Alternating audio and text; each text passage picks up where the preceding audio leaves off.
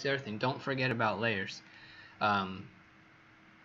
You can see I'm using a lot of layers right now. I don't have any, but I always tell people you should have at least 3 layers. And when you start using layers, it makes it so much easier to work, because let's say I wanted to then start creating a diagram like in InDesign, or just label something easily, and I have this. See, these are actually on 2 different layers. No? Oh no, I'm actually going inside it. So they're both on the blue layer. Let's keep the InDesign one, and let's make, I always say at the very top should be your text, and then down from there you should have basically, I call it like graphics. So these could be like arrows and stuff like that, and then like images or art. You can call them whatever you want, but this is basically the logic behind how I would set them up. Some people create a master layer and think like I have to put everything on the master on that layer or else you won't see it, but it's not true, because on the master you can use these same layers, and even if something goes in front of something that was on your master, the layer properties will override that. So if you had, let's say, a full bleed image and it goes over the page number, and the page number is being referenced on the table of, not table of contents, it's being referenced from the master. So here, right now these guys are all on the same layer. If I take this,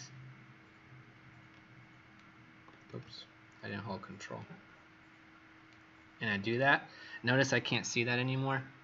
So in order to not have that happen, I don't know if you'll even be able to see it because it's so dark, but let's say we were going to do something cool and kind of like crop this guy. Something like that. So now we actually have something there.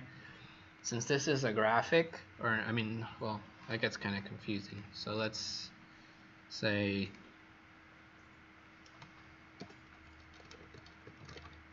line work, or I usually call them graphics, so let's just keep it.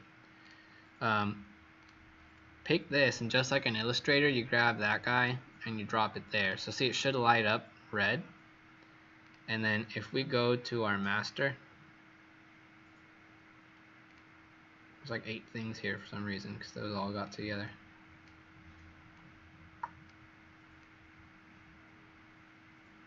I'll just dock it like that. If we go to the master, these are all text, so I'm going to drop these all on the text layer. So see, they light up blue now. And I go to B master and do the same thing. Drop these on text layer, and then go to my page. So where's the one here? If you look, see, now you can see it. It's hard to see because it's on that. What you could do is